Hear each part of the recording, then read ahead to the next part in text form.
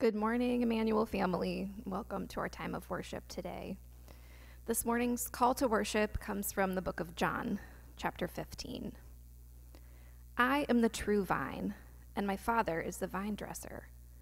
Every branch in me that does not bear fruit, he takes away. And every branch that bears fruit, he prunes it so that it may bear more fruit. You are already clean because of the word which I have spoken to you.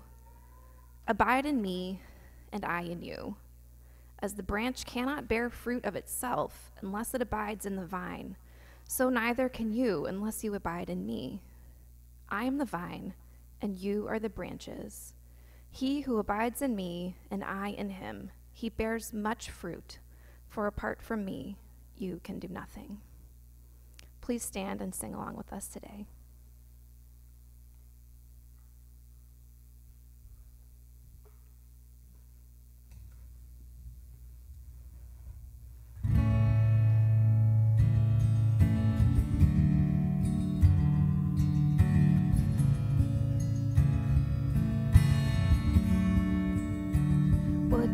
Of grace is Jesus my Redeemer.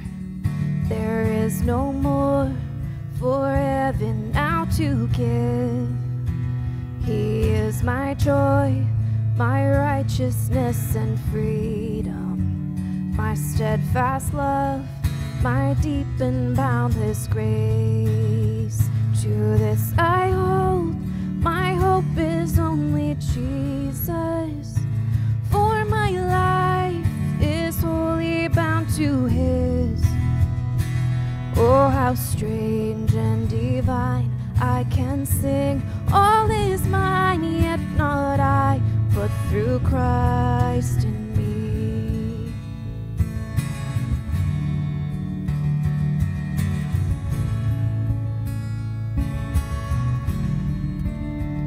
The night is dark, but I am not forsaken, for by my side, my Savior, he will stay.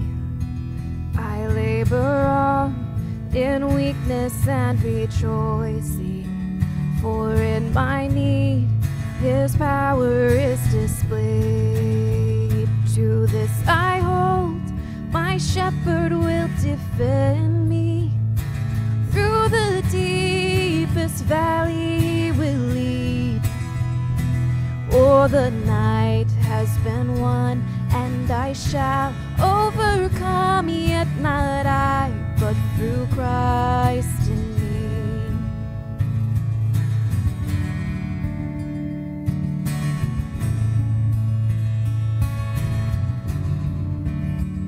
No fate I dread, I know I am forgiven. The future sure, the price it has been paid. For Jesus bled and suffered for my pardon, and he was raised to overthrow the grave. To this I hold, my sin has been defeated. Jesus now and ever is my plea. Oh, the chains are released, I can sing, I am free, yet not I, but through Christ in me.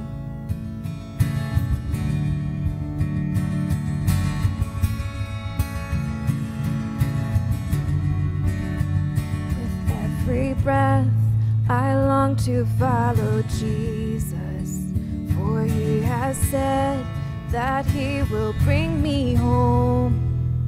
And day by day, I know he will renew me, until I stand with joy before the throne.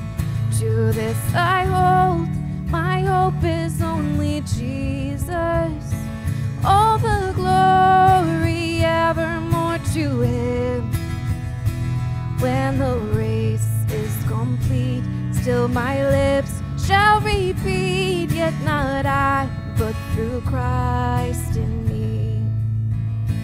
When the race is complete, still my lips shall repeat, yet not I, but through Christ in me. Yet not I, but through Christ in me.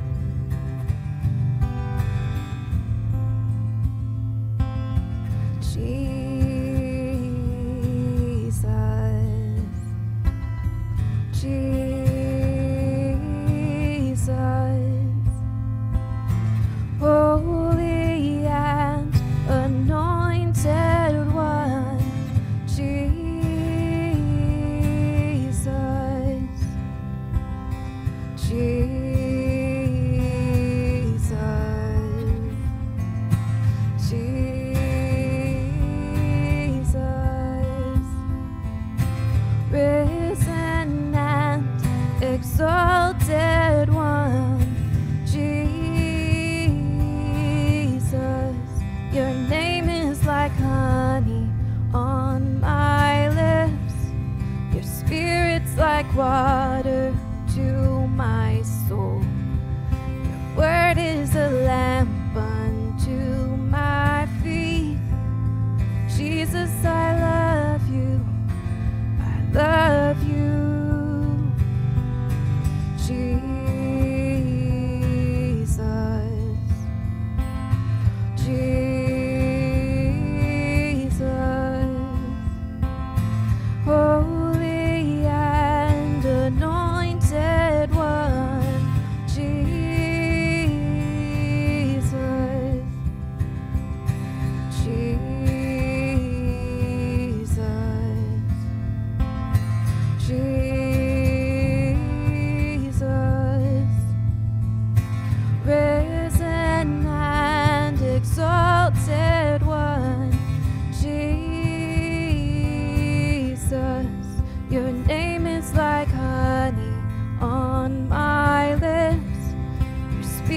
Like water to my soul, your word is a lamp unto my feet.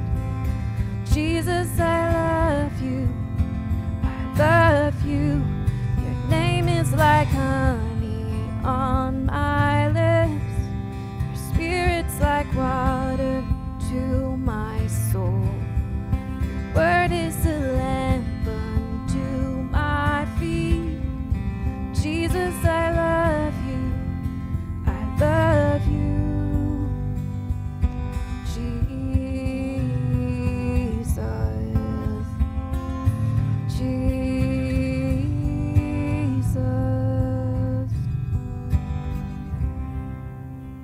Lord Jesus, you are the vine. God, we pray you would graft us in, that we would abide in you and bear much fruit by your Holy Spirit. God, yet not through our own will, but through Christ and the power of the resurrection that raised Jesus to life and now dwells in us. We praise you, Lord, in Jesus' name. Amen. Amen. Good morning, church family.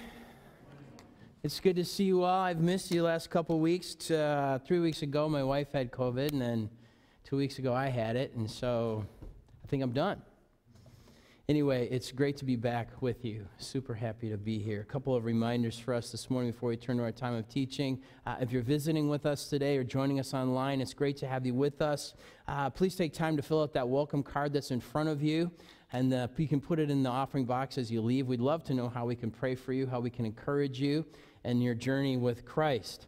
A couple of announcements, as I said earlier. Thank you to all who participated in our 24 hours of prayer this last weekend. I trust that as you took time out of your busy schedule to seek the Lord, that you were refreshed and encouraged. Perhaps the Holy Spirit gave you fresh perspective on how he would have you guide your year ahead. Youth group is meeting tonight. You guys are meeting at Raph and Deb Stefano's house. Details of that are on our website. You can look at that, details there. Quick reminder about this Tuesday night. This Tuesday night, we're going to be having our annual meeting. We're very excited what God did in 2021. It's going to be a great time to reflect on all those things. Also, we're going to be taking a look at, discussing, and voting on our new budget for this year. So please make a point of coming to that.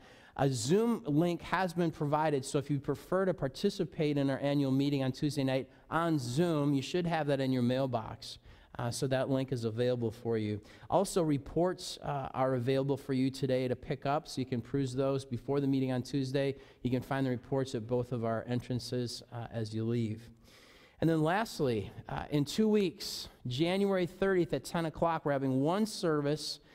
The search committee is very excited to present to you the candidate that we really believe God would have us seriously consider. Kyle DeGagny is his name. He's been a pastor for a number of years. Presently, he's pastoring a church called Refuge in Rhode Island. He informed his church last week that he's stepping down, and hopefully to join us. God has done an incredible thing for us and for him as he transitions, hopefully here to be with us. But January 30th, 10 o'clock, Kyle and his family will be here with us. He will be leading worship, preaching. There will be a time of Q&A during lunch, and then afterwards at 1 o'clock, he'll be meeting with the youth group. So if you want to stay for the Q&A and enjoy lunch with us, please sign up for that lunch.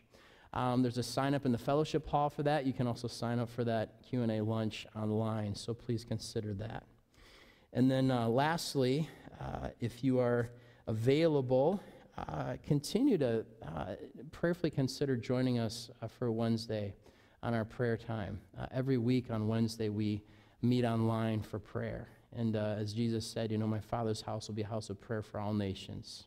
Prayer really is the lifeblood of the church, so think about joining us on Wednesday night as well. With that, would you please bow with me in prayer? I'm going to read Psalm 24 for us, and it says this: "The earth is the Lord's and everything in it, the world and all who live in it, because he founded it upon the seas and established it upon the waters. Who may ascend the hill of the Lord? Who may stand in his holy place? He who has clean hands and a pure heart, who does not lift up his soul to an idol or swear by what is false. He will receive blessing from the Lord and vindication from God his Savior. Such is the generation of those who seek him, who seek your face, O God of Jacob. Lift up your heads, O you gates. Be lifted up, you ancient doors, that the King of glory may come in." Who is the King of glory? The Lord, strong and mighty. The Lord, mighty in battle. Lift up your heads, O you gates. Lift them up, you ancient doors, that the King of glory may come in. Who is he, this King of glory? The Lord Almighty. He is the King of glory. Father, we bow, God, before you this morning. And we acknowledge, Lord, that you are the King of glory. You are the Alpha and the Omega, the beginning and the end. Lord, apart from you, there is no other. And God, we bow before you this morning. We pray, Father, that you would continue to be honored and worshiped and adored, Father, in our fellowship and in our homes, in our families and marriages, in our children, in our offices and places of employment. God, we pray that you would be lifted up as the most important and worthy of all praise. God, we gather here this morning, God, to refocus, reorient our affections, to confess our sins and to seek your face and perspective on our life.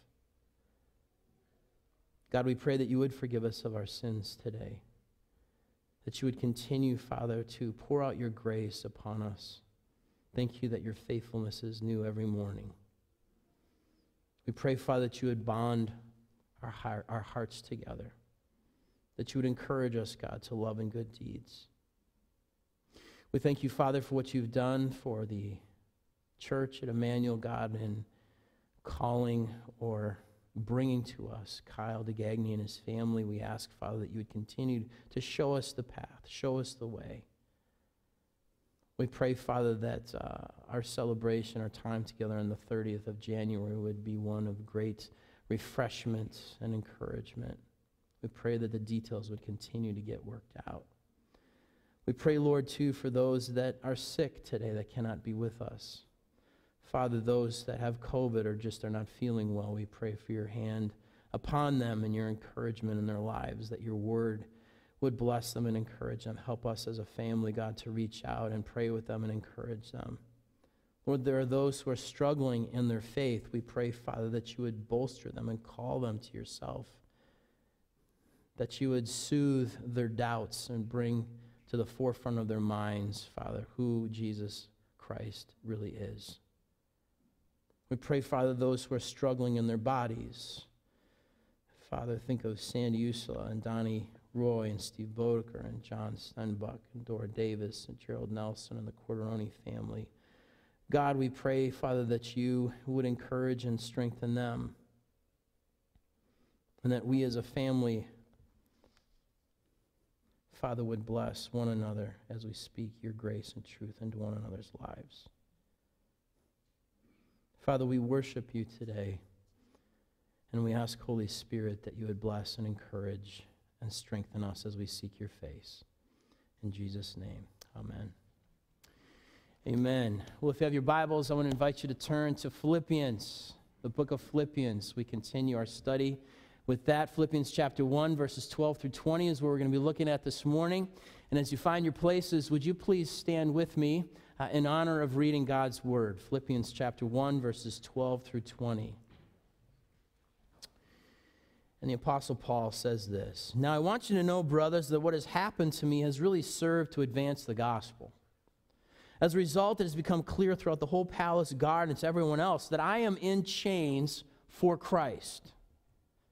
Because of my chains, most of the brothers in the Lord have been encouraged to speak the word of God more courageously and fearlessly.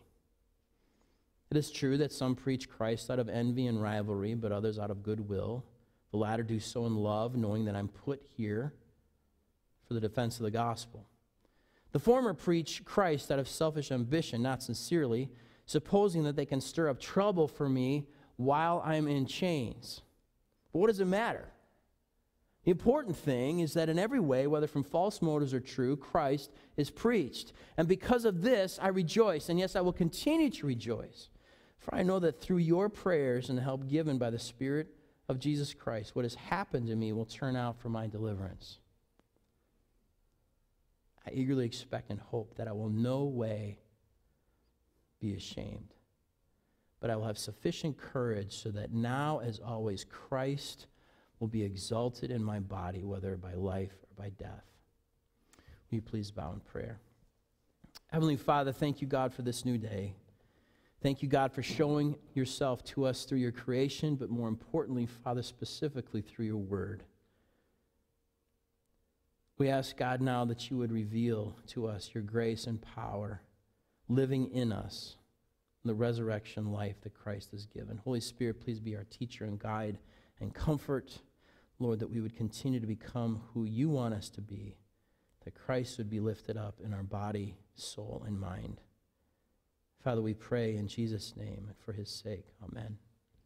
Amen. You may be seated. Last week we started our new series in looking in the book of Philippians. The series is entitled The Christian Life. And Paul has written this letter between 59 and 62 AD from a prison cell in Rome. And one can retrace how Paul got here in Rome in a prison cell if you read Acts chapter 21 to 28. Paul absolutely wanted to go to Rome to preach, but he probably didn't anticipate getting to Rome by this path. And our section begins this morning by Paul saying, brothers, I want you to know what's happened to me. I want you to know how I got to this point, what's going on in my life. Well, Paul has been arrested in the temple in Jerusalem because the religious authorities there thought that he had desecrated the temple courts by bringing Gentiles into the temple courts. And by the time that Paul had written this and had actually been arrested and brought to Rome, he had endured mob riots. He had been thrown in prison a number of times. He had been shipwrecked. He'd had a lot of personal stress. And I just want to share a little bit of his biography with you as we look at 2 Corinthians chapter 11. This is what Paul says. This gives us a background as to what Paul is saying. Now, brothers, I want you to know what's happened to me. Here's what's happened to him. I've worked much harder, been in prison more frequently, I've been flogged more severely, and been exposed to death again and again. For 2 Corinthians 11:24. 5 times received from the Jews 40 lashes minus 1. Typically, if you were whipped 40 times, it would cost you your life. So Paul was on the edge of death multiple times. 3 times I was beaten with rods. Once I was stoned. 3 times I was shipwrecked. I spent a night and a day in the open sea. I've been constantly on the move. I've been in danger from rivers, in danger from bandits, in danger from my own countrymen, in danger from Gentiles, in danger in the city, in danger in the country, in danger at sea, in danger from false brothers. I have labored and toiled and often gone without sleep. I've known hunger and thirst. I've often gone without food. I've been cold and naked. Besides everything else, I face daily pressures with the concerns that I have over all the churches that God has put in my life. Brothers, I want you to know all that I have been through. This is my life. And as we talked about last week, the book of Philippians is perhaps Paul's most affectionate and pastoral and emotional letter. And he says to his brothers and sisters, that family in Philippi, you guys, this is my life. My heart goes out to you. And I just want to remind you that, man, I have been on the edge of death multiple times. And as he talked about last week, he said, I long to be with you. And this is what I've been through. And he writes this letter to this church that he established some 10 years previous. And then he writes this letter from a prison cell in Rome, some 800 miles away. And he says, you guys, this is where I'm at. Again, you can revisit how this church was planted back in Acts chapter 16, verses 6 through 40. Last week we considered in our introduction in chapters 1, verses 1 through 11, that the Christian life is a partnership. You guys, I'm so thankful that you and I are partners in this journey of life where Jesus is our center. I'm so thankful that I have you as partners. And you know what else, you guys? The Christian life, it's confident in God. He who began this good work, he who's calling you, who's wooing you, who's transforming, we can be confident that he who started this, he's going to finish what he started in you. Last week, we also talked about that the Christian life is affectionate. Paul says, you guys, I long to be with you. The Christian life is prayerful. You guys, here's a prayer. I'm going to pray for you. A great script for us to think about, God, how would I pray for my brothers and sisters? Philippians chapter 1, verses 9 to 11. Great verbiage. God, this is how we ought to pray for one another. Today, this week, our focus is central on one specific line. Singular idea this morning. Our big idea is this, that the Christian life puts the gospel first. That's what today is all about. The Christian life puts the gospel first. There's a lot of Christians in the world today that don't put the gospel first. What's the gospel? God loves you. He created the world, everything in it.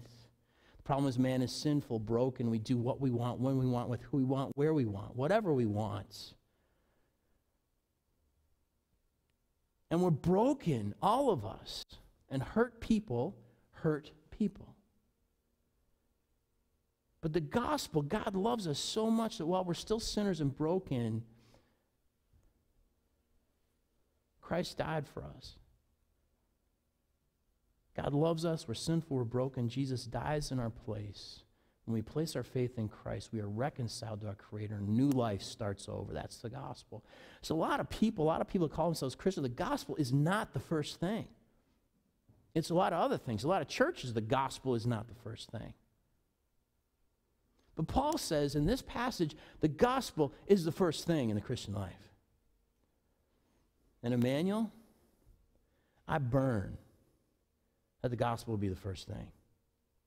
But look at verse 12. Now, I want you to know, brothers, what's happened to me has really served to advance the gospel. Everything that's happened to me, the reason it happened to me is so that the gospel would go first. So the gospel would make progress. It's clear throughout the whole palace, God, the reason I'm here, and it's clear to the palace guard and everyone else, I'm here and I'm in chains because of Christ. Paul says, I want you to know everything's happened to me, but it's turned out for the good. It's turned out so that the gospel goes forward, so the gospel advances. The challenges that I've endured, the things that have happened to me, it's happened for a reason. Why? So that the love and the grace and the truth, the reality of God in the world, Christ, God with us, that message would go forward. That's why all this has happened to me. That's why it's going forward. I was thinking about this word, advance. We all want to advance in something, right? We want our kids to advance in school. We want the stock market to advance. We want our health to advance. We do not want the scale to advance, right? We want to advance at work. We want our reputation to advance. We want our strength, our health to advance. We want our church to advance. We don't want anything to go backwards. We want everything to go forward. We want everything to have success. What does Paul say? Is that everything in my life happens to advance the gospel. My whole life, all of the stuff that I just read in 2 Corinthians and his short biography, everything that's happened to me, the reason it happened to me was for the singular purpose, was to advance Jesus. That's why. And the circumstances that Paul endured could have been seen as a blow or a setback. Paul doesn't look at it that way. Instead, he looks at everything that happened in his life as a good thing, and he leveraged it so that Jesus would be more famous. Wiersbe suggests that this word advance or furtherance means pioneer advance. Pioneer advance. The word actually is a Greek military term referring to the army engineers who go before the troops to open the way into new territory. And instead of Paul finding himself confined as a prisoner, Paul discovered that his circumstances really opened up a new arena of ministry. How easy it would be for us to get frustrated at the challenges at work or home and relationships. Paul doesn't look at it that way. He sees it as an opportunity to open up new arenas or areas of ministry, new areas where the gospel can have more traction. That's how Paul looked at it. And Paul says in verse 13, as results become clear throughout the whole palace garden, and everyone else, the reason I'm here, the reason I'm in chains, it's not because God's mad at me. The reason I'm sitting in this prison cell chained to a guy is that so Jesus would be more famous. So the gospel would go forward. God was using Paul's chains, his difficulties, to advance the message of Jesus into new arenas that have been untouched, to move into a new pioneering field. We can read in Acts chapter 16, before Paul goes to Philippi, he had it in his mind that he was going to go in a particular direction. And the Holy Spirit came along in a prayer and vision and said, Paul, I don't want you to go in that direction. I want you to go in this direction. There's a new field, a new area that I want you to go and open up. What did Paul do? He planted his feet and said, no, I'm not going. I've got my agenda. No. Paul was flexible. He was soft. He said, okay, I'll go in this direction. And because Paul was flexible, he went and he met some women that God had worked in their hearts already, Lydia and her family.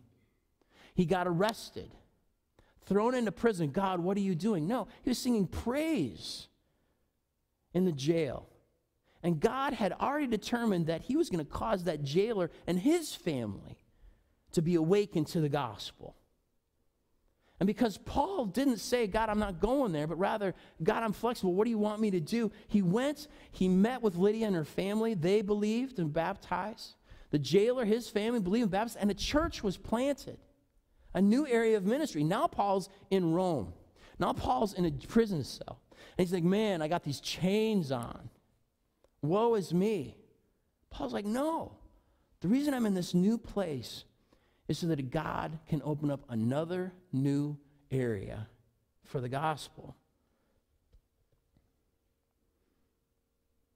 It's just amazing at the wondrous things that God would do and can do and has done with people that are flexible.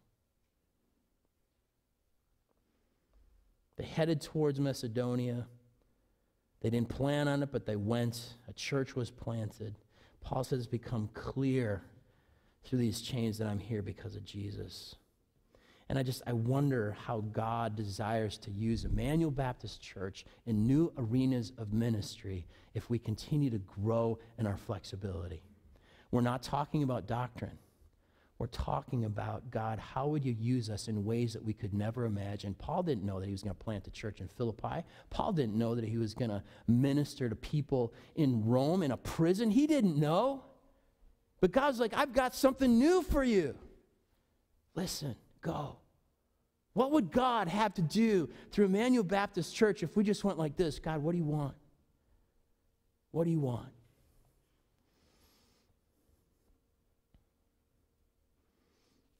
Again, Wiersbe says God uses Moses' staff. God used Moses' staff. God used Gideon's water pitchers. God used David's sling. God used Paul's chains. How would God use a little 100-person church in zip code 02056?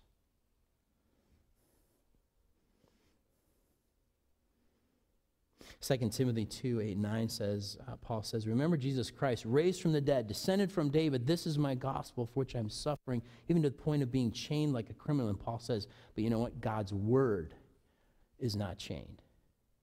God's word's not chained. God has a message to humanity, and his message isn't going to fail. It's not going to peter out. It's not going to get tired. It's not going to get frustrated. It's not going to get blocked by some mask or virus or government's intervention. God's message is not going to be chained because God loves people. God loves you. He loves me. And he sees the reality that our sin has caused a great chasm between himself, and he sent his son, Jesus Christ, and the gospel. Then the word of God will not be chained. And because of Paul's chains, the gospel is making an impact to those who didn't know Christ, the palace guard. They heard about the life, death, resurrection of Jesus Christ. But you know what? Verse 14, Paul's chains also made an impact on those who did know Christ. Because of my chains, my brothers and my sisters in Christ are now speaking the word of God even more boldly, fearlessly. They have more courage. They were emboldened to defy possible danger or opposition. They were daring. They were willing to risk safety and convenience for the sake of talking about Christ.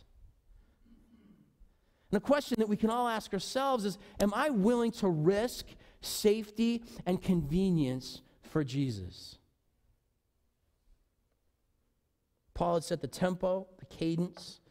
Now these people were unashamed of the gospel because of what they saw in Paul. They spoke repeatedly without being afraid of anyone. They just kept talking about Christ. Listen to this. Again, here's another quote from Wiersbe. The secret is this: when you have the single mind, when your single-mindedness, you look at your circumstances as God-given opportunities for the furtherance of the gospel. And you rejoice in what God is about to do. When you have single-mindedness, my life's all about this. You begin to understand that what God has put in front of me, that this is his plan. And you begin to think about the opportunity. What is God going to do? You don't start complaining about what God didn't do. Rather, God puts you in this position, and you open up your head and your heart and you say, God, you're the one that put me here. What are you going to do? Not, God, what didn't you do? When we have this singleness of mind, That everything that has happened to me was for the focus, the progress of the gospel. We have that kind of mind. It's exciting. Because when we get up out and get going and God, what do you got for me today?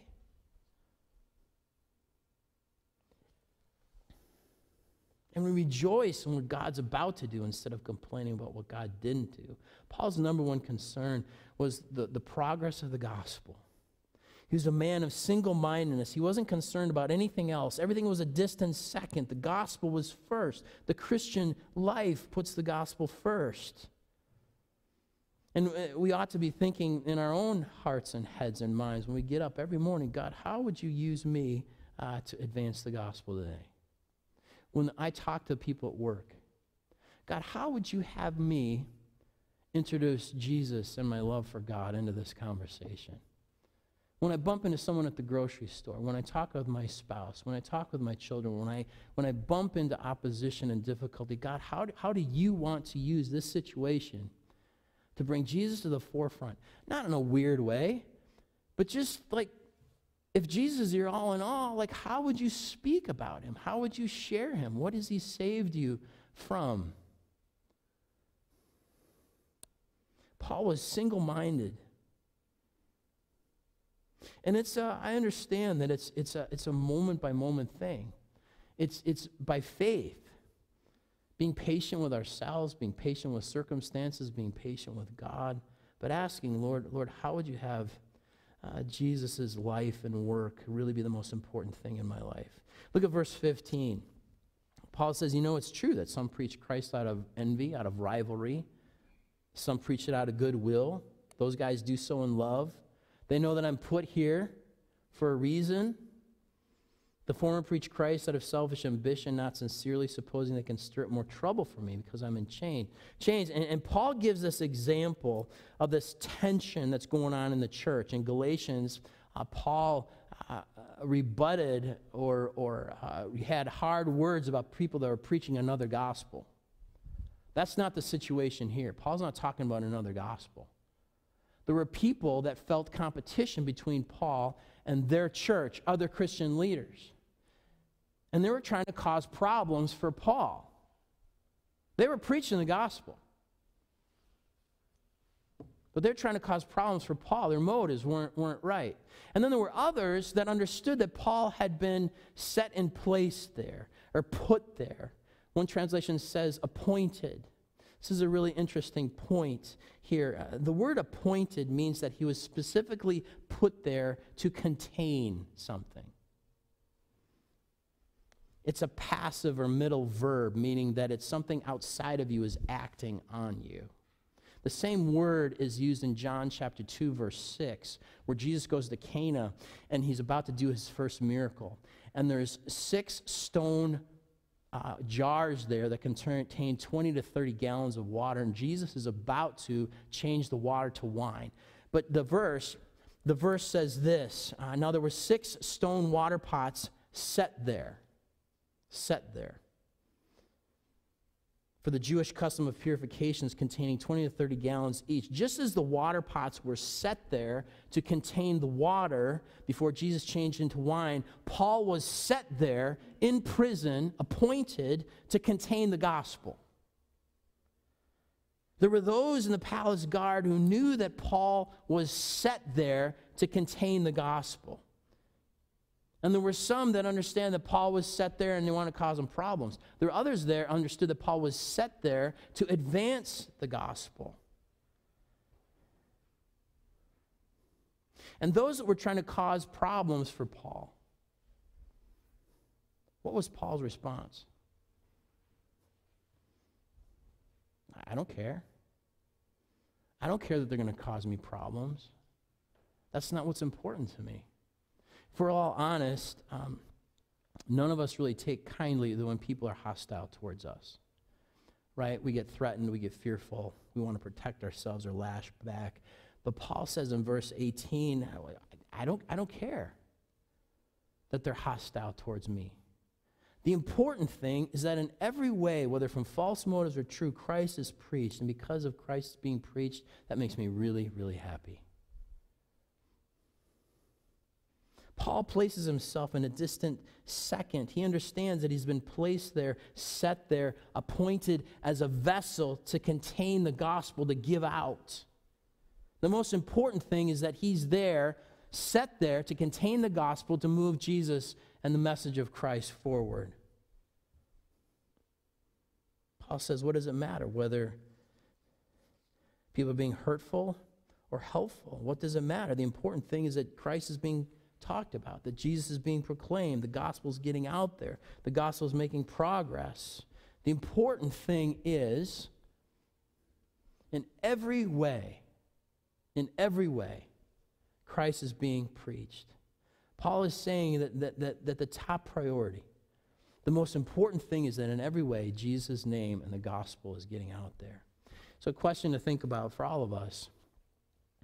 When you think about the phrase, the important thing to me is, what's the important thing to you? Job security, safety of family, my savings account, my health, my appearance, my reputation. The important thing is,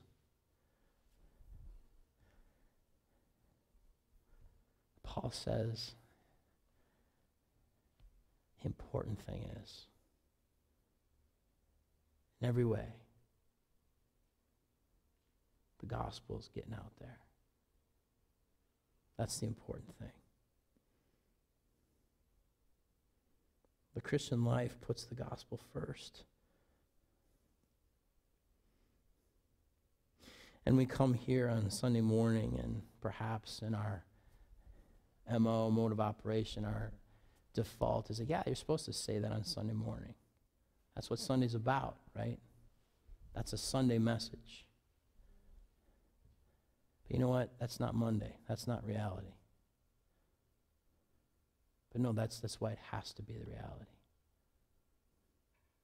Tomorrow morning, when we get up and we engage with the world, or we leave this place in an hour or so, is the gospel the most important thing?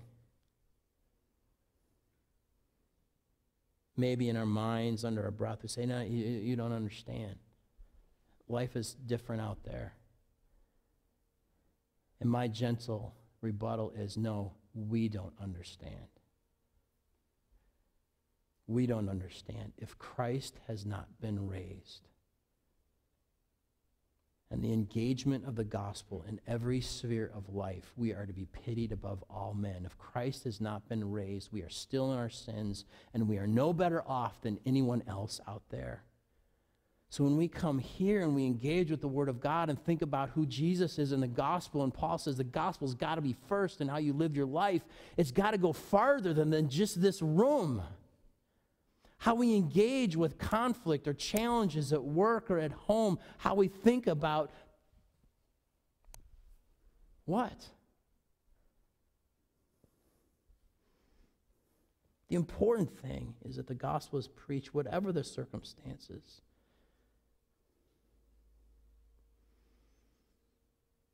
Paul says this in verse 19, I know that through your prayers and the help given by the Spirit of Christ, what has happened to me will turn out for my deliverance. I eagerly expect and hope that I will no way be ashamed, but have sufficient courage, so that now, as always, Christ will be exalted in my body, whether by life or by death. Regardless of all the challenges that come into my life, the imprisonment, being chained, all this will turn out to deliver me.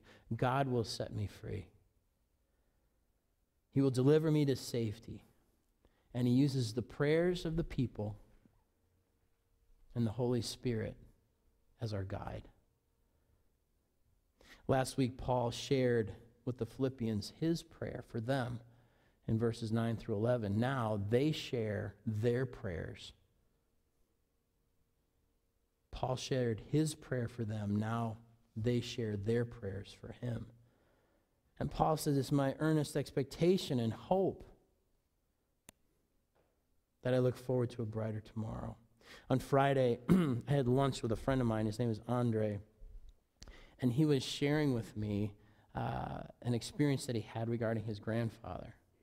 And as I listened to him, my wheels were just spinning, Because, like, he's talking about stuff that you guys need to hear in regard to putting Christ and the gospel first. And I said, will you write some of this stuff down so I can share it? He's like, sure.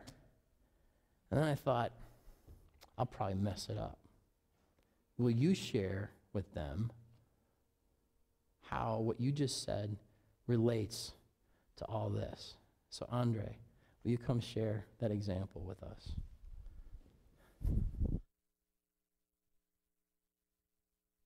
Pete, and good morning, church. As Pastor Pete mentioned, we had lunch on Friday, and I was just sharing some things that have been going on in my life recently, things that have happened to my family over the last few months, and specifically, I lost both my grandparents over the last few months. So my grandfather, who was 93, just passed away this past October, and then 2 months later, almost to the day, my grandmother passed away suddenly as well, the beginning of December. And as you can imagine, our family's been, dealing with the sadness and the sudden loss of losing both of them. It's been difficult for us, but in spite of that sadness, I've had some comfort and some encouragement in the fact that they were both such strong believers. And every aspect of their life really put forth their faith in Christ. And that was very obvious to me during the funerals as people came up to us one after another and shared stories about them. And it was just amazing how, every aspect of their life, even in their death, pointed to Christ and how strong their faith was. And there was one story in particular that I shared with Pastor Pete. So my grandfather, there's a man who came forward at the day of the funeral to share the story that about 30 years ago, the church that they attended, the men went away for a men's retreat. And my grandfather's there, and they break up the men into small groups. And as they're in these small groups, they asked the facilitator asked, he said, if you had 24 hours left to live, what would you do with those 24 hours? And I guess each man kind of went one after another, and they started explaining what they would do, and they all had kind of heavy answers. So one man, for example, said, I would gather my wife and my children, and I would apologize for not being around more for critical moments in their life, that I prioritized my career and my work so much that I missed out on key things. And then another man, I guess, stepped up and he said, I would want to get right with God and maybe confess things that I just haven't confessed yet, deal with sin that's still in my life. And I would want to get right with God before facing death. And then yet another man, also heavy-hearted, said, I would call up everyone I know, and I would tell them just how much I love them, how much they mean to me, how much I would miss them. And it was that kind of heaviness that was just, consistent from one answer to another. And then it got to my grandfather, and I guess he did a 180, apparently, to everyone else. And he said, no, if I knew I only had 24 hours to live, I would jump for joy, because I would know that in 24 hours, I would be with my Savior in heaven. And that apparently floored everybody, because it was so different from everyone else, and it was just such a genuine answer. And so, as you could imagine, as his grandson, I heard that the day of the funeral, and it was news to me as well. It was the first time I had heard that story, and it hit me pretty well too. And as I've thought about it now over the last few months, there's three things that really stuck out to me about that answer. Number one, his faith was real and it was genuine. It would have been easy for him to answer like everybody else. That was obviously the theme going on there. But his joy came forward because it was a genuine faith. And number two, he really understood the gospel. He understood God's grace. He understood that because we're forgiven, through the work of Christ on the cross, he no longer has to carry that burden, right? He doesn't have to carry around that guilt and that shame. He left that at the cross. So he could look forward to eternity with confidence and with joy. So he understood the gospel. And the third thing that stuck out to me was that when a genuine faith is lived out and the gospel is truly embraced, you're going to have an impact on other people around you. And the obvious testimony here was that this man who 30 years later still remembered that answer. And it marked him so much that he wanted to share that the day of the funeral. And so who knows, I guess, the snowball effect that would have had on him, maybe his, the growth of his own faith, the impact he had in his own immediate circle, and so on. So as I was preparing to speak this morning, I was reminded of Matthew chapter 5, verse 16, that says, "Let your light shine forth before men, so they may see your good works and glorify your Father who's in heaven." So the example of my grandfather, my grandmother as well, is their light was visible because they put the gospel first. Thank you.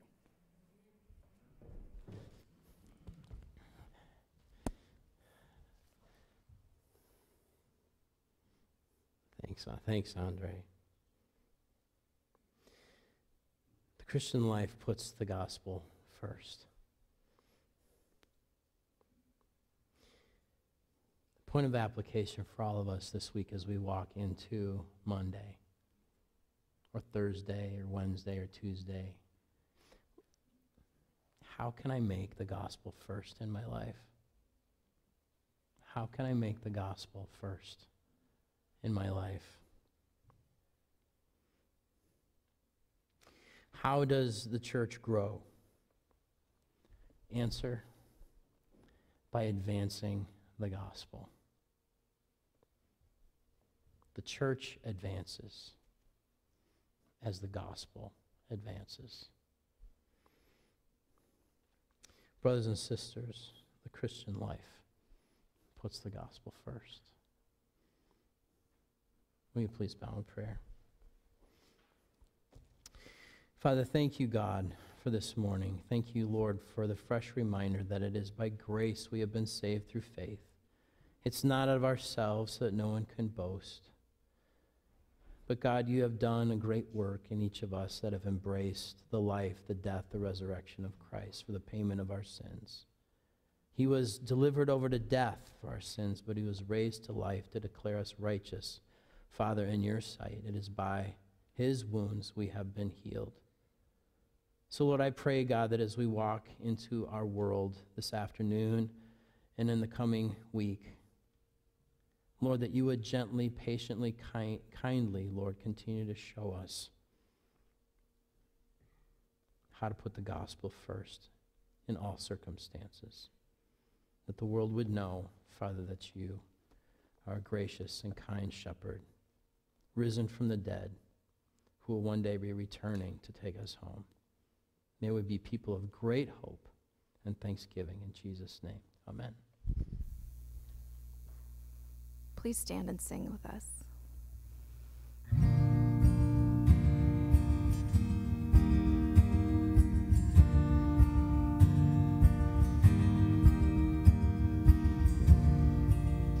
Are you hurting and broken within? Overwhelmed by the weight of your sin? Jesus is calling. Have you come to the end of yourself? Do you thirst for a drink from the well? Jesus is calling. Oh, come to the altar. The Father's arms are open wide. Forgiveness was bought with the precious blood of Jesus Christ.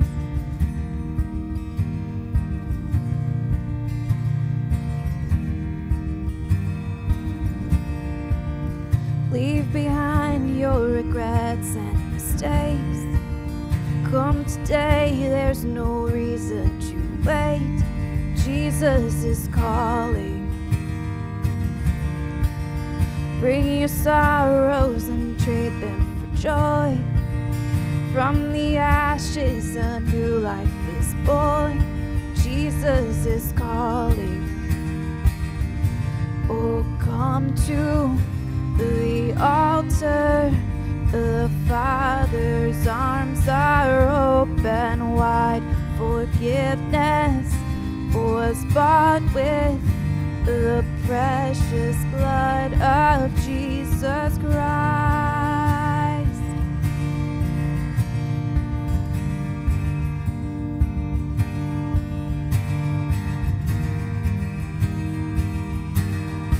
Oh, what a Savior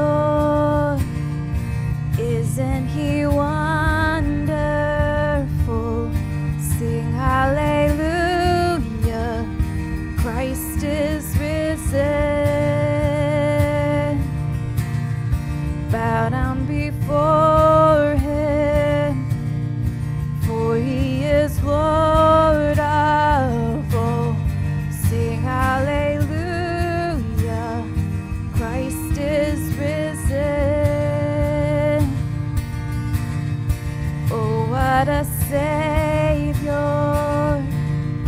Isn't he wonderful? Sing hallelujah, Christ is risen. Bow down before him, for he is Lord of all. Sing hallelujah, Christ is risen.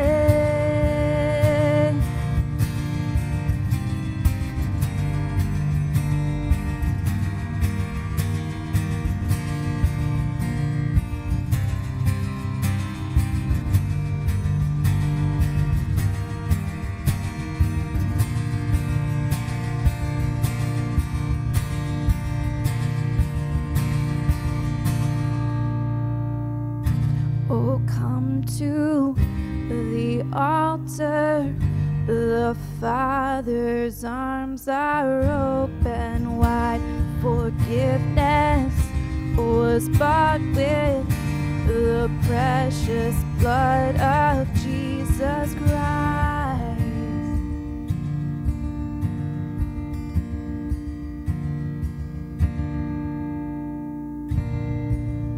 Bear your cross as you wait for the crown.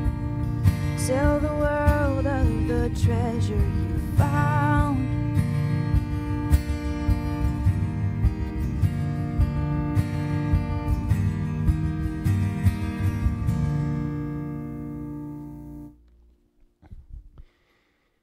Before the benediction, just a reminder, if you are interested in participating in the lunch Q&A with Kyle and his wife Mandy on January 30th, please sign up for that lunch either online, or you can also sign up over in the fellowship hall for that. Please receive this morning's benediction. The Lord bless you and keep you. The Lord make his face to shine upon you and be gracious to you. The Lord turn his face toward you and give you peace. Brothers and sisters, go knowing that God loves you, that Christ has paid the debt, and that we are free. Seek God this week to make the gospel first. Go in peace. Thanks for coming.